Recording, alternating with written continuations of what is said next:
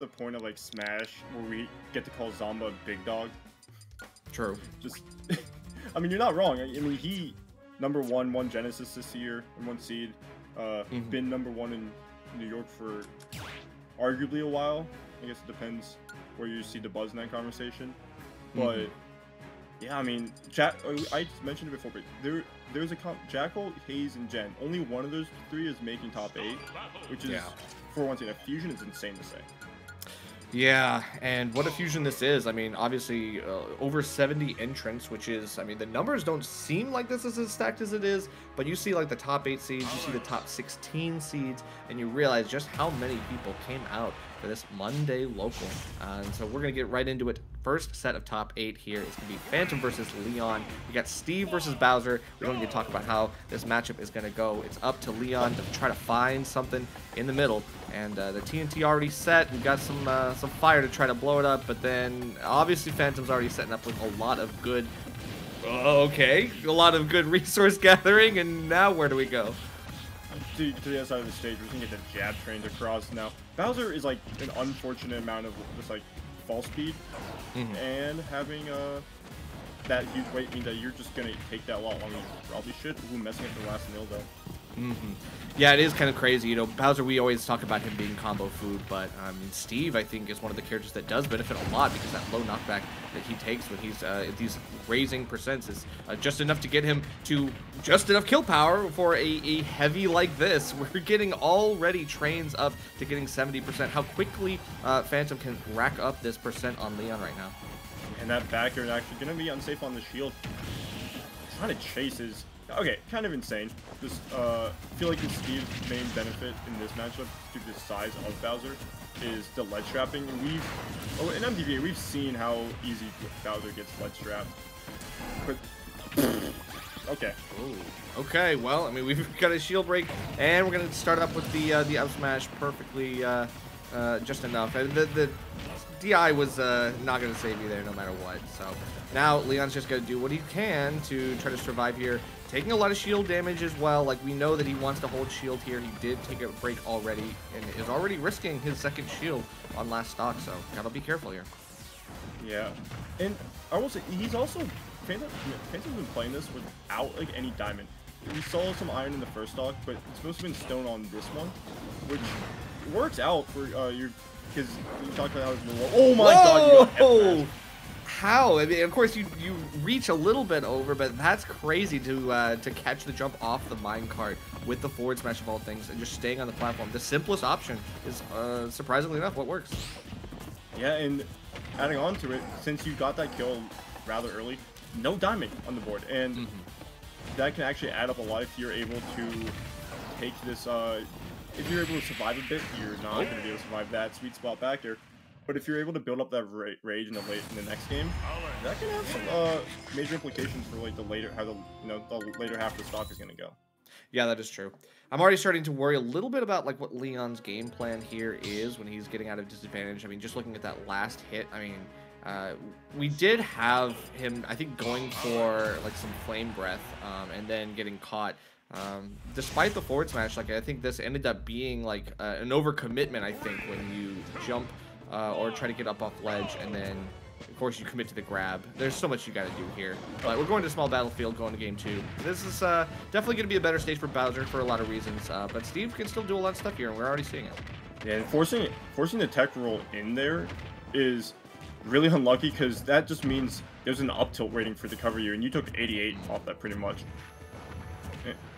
And I like the small battlefield pick from LeoN. I think that it has a similar layout that PS2 does have, but there's no, it's not stone only like we've seen.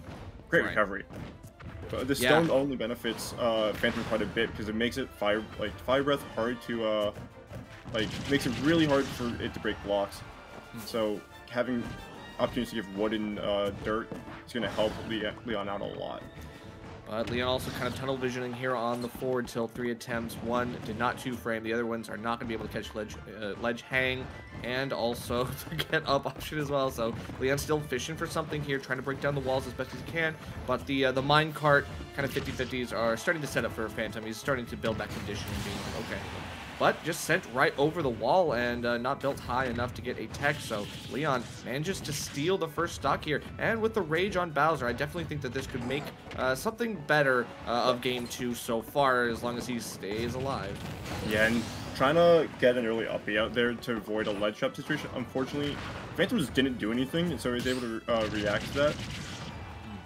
But getting sent to the outside of the stage, once again, no diamond on the board. But you do have gold, so that should help a little bit, because it is still a weaker knockback tool. So you can be able to get these combos despite Bowser being at a higher percent. That is true. And definitely going to have to just accept the higher percent, whether you like it or not. But so far, Fhantum doing the right things, just kind of doing some farming and then running back in with a pickaxe option that does beat back LeoN well enough, keeps him off stage, keeps him in disadvantage, and allows for more of that resources. But great parry here on the anvil. Still LeoN on the receiving end of the down smash and stuck on that block as well. Wasn't able to actually grab the ledge, so that's really unfortunate for him. Especially that gold backer runs it faster than all the other tools. Great catch, the up B, but the diamond is on board now, so at least previously with LeoN, you've been able to get the kills. Even if you're taking these amount of damage, there still wasn't any diamond on board. That's not the case right now.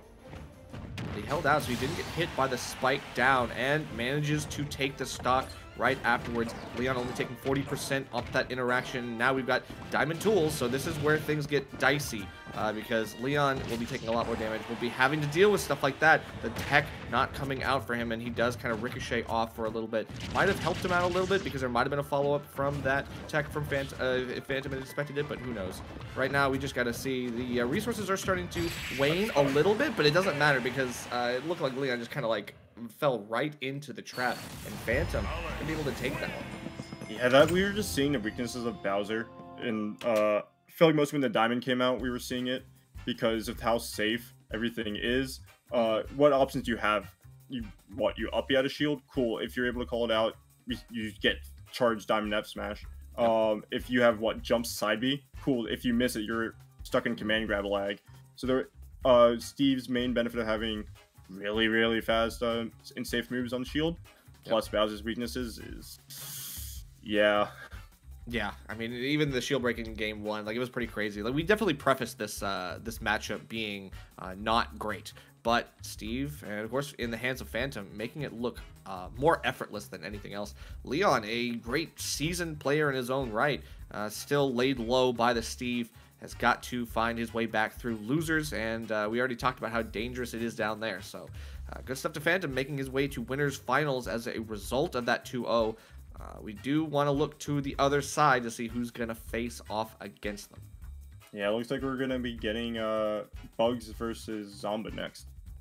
So that's going to be Duck Hunt versus Rob. Definitely, we've been seeing a lot more from Bugs recently, just coming back out. They took like a little bit of a break. Of course, TOing a few of the New York locals is a lot of effort. Yeah. So, but they've also been talking about how much they've become one of the tri-state neaters, right? So, like, yeah. And they were previously, but you know, it feels like there's like a new era in tri-state right now. Just with everyone keeps talking about how Ultimate is kind of dying off. You can say what you will about it, but if you're in like Jersey and that tri-state area, it doesn't feel like it. Like if they just have an energy about the game that isn't seen like in other parts of the country, the world, except Japan, maybe. Yeah, that makes sense. I mean, it definitely is a vibrant scene, and it really kind of is one of the bright spots of where a lot of scenes have kind of taken a lot of big hits.